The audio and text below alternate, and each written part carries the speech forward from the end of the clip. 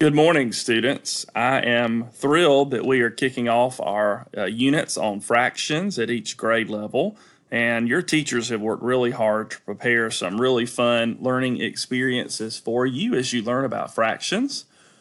And I want to share with you this morning a book entitled, If You Were a Fraction.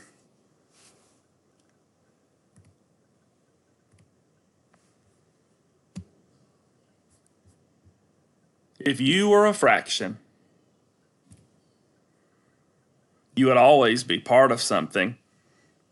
You could be one wedge of an apple, two pieces of pie, three wedges of a pear, or four slices of pizza. If you were a fraction, you would be one or more equal parts of a whole. The hungry hippo eats a fraction of every pizza on the buffet table. He takes 1/2 of the vegetarian pizza, 1/8 of the sausage pizza, and 1/4 of the cheese pizza. If you were a fraction, you could be divided into 3 equal parts. You would be thirds. Jenny juggles 3 red balls. 1 ball falls. Jenny has dropped 1/3 of the balls. Joey juggles 3 green balls. 2 balls fall. Joey has dropped 2/3 of the balls. If you were a fraction, you could be divided into 2 equal parts. You would be halves. The zany zebra's flag is 1/2 white and 1/2 black. The loopy leopard's flag is 1/2 yellow and 1/2 black. The proud peacock's flag is 1/2 green and 1/2 purple.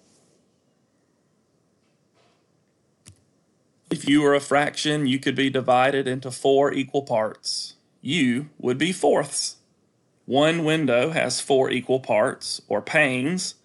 If one pane is broken, 1/4 of the window is broken. If 3 panes are broken, 3/4 of the window is broken.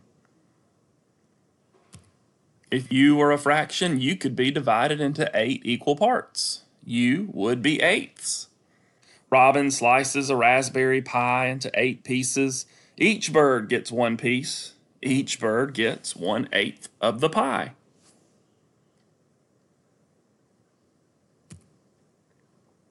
If you were a fraction, you could be divided more than once. You would be 1 unit subdivided into equal parts. Josie and Jackie split the yummy candy bar. They each have 1/2. Then Johnny and Joey show up. Josie and Jackie split each part again. Now the candy bar is in 4 pieces. Josie, Jackie, Johnny, and Joey each have 1/4 of the candy bar. If you were a fraction, you could be part of a set. A set is a part or is a group that has something in common. Louis the tiger trainer has a set of 3 flaming hoops. Fanny the tiger jumps through the first flaming hoop, or 1/3 of the set. Fanny jumps through the second flaming hoop. Fanny has now jumped through 2/3 of the set. Fanny jumps through the third flaming hoop. Now Fanny has jumped through 3/3 of the set, or 1 whole set. If you were a fraction, you could be compared with other fractions.